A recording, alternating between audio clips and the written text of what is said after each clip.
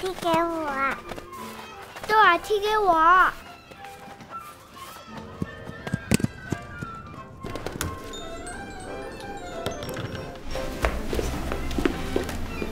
凤娇阿姨，出去还我。我有那么老吗？再姐姐我就还你。凤娇姐姐，出去还我吧。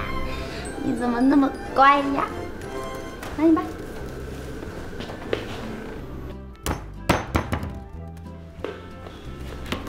如意大娘，出去还我。大娘，我有这么老吗？叫我妹妹就还你。妹妹。大娘，大娘，你就是个大娘。这小孩，豆儿再不上学，我就要发疯了。凤娇，事前自首。好消息，好消息！什么啊？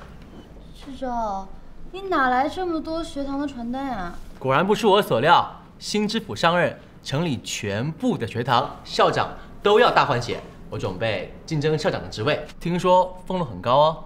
这家白马学堂不用考试就能进，1年1万两学费，这么贵？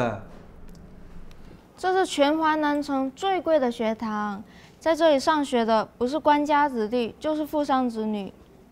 要是豆儿也能在这里上学，肯定前途无量。可是学费这么贵，谁来给啊？冷羽啊，我是豆儿干爹，这件事情我来负责。你的钱庄不是已经熔断了吗？我最近买的大头菜涨了4000，谢谢你，就这么说定了。冷羽，你不表示？我这就回去练功，等我当上总捕头，80万禁军总教头，我就可以实现80万年薪。80万禁军总教头是指底下带80万人，不是80万两。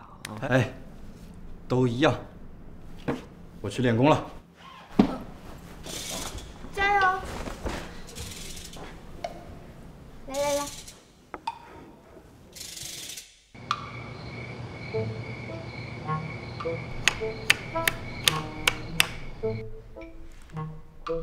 豆儿上学了，耳根清净了，连打算盘的声音都特别好听。如意姐，怎么啦？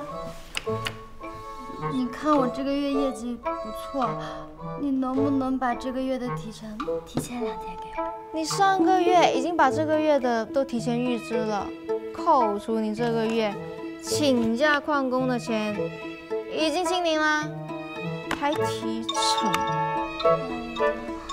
如意姐。